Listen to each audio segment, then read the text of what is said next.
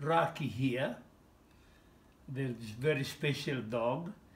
Got an injury here many years ago, and from that expanded and weakened the entire right hip and pelvic area.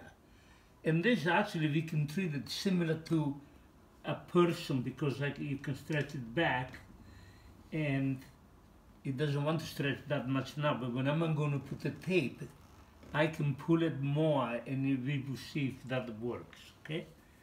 So I need to tape the weak parts, and I put a quick tape on the insides, and now I'm going to cover all the tendons and ligaments and muscles in the back of the hip, starting from this area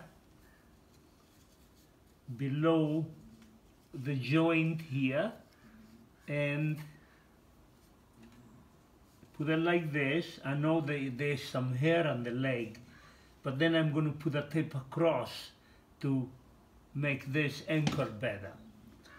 And then I'm going to put the middle tape first, because I have to do 2 or 3 here. And the middle one will be like, I use it as the main thing, like this.